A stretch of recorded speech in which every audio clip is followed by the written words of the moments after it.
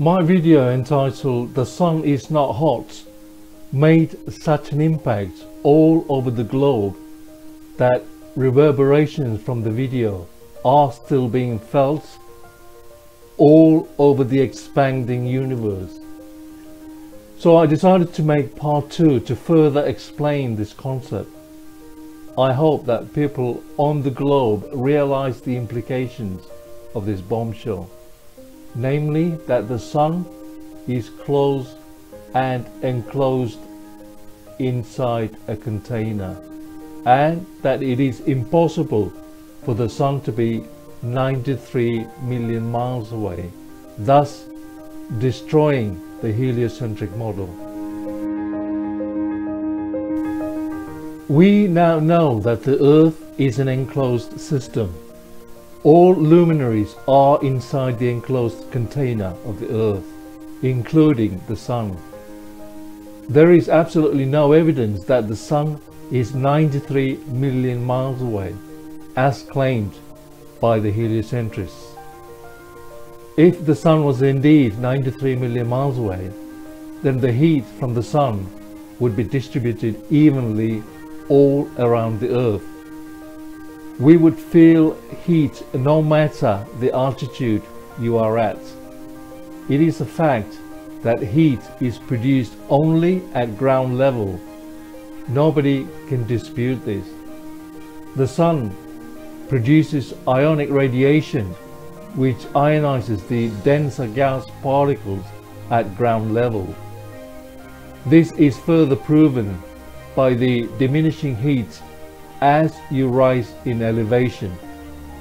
This is the reason that the tops of mountains are covered in ice, because no heat is being generated at that height. The Sun is simply an EM field generating machine. It creates light, which is simply EM waves, and produces heat through ionic radiation at ground level. Outer space does not exist. The heliocentrists claim that the ISS and other satellites are powered by solar panels, which extract heat from the Sun, which in turn turns the heat into electricity.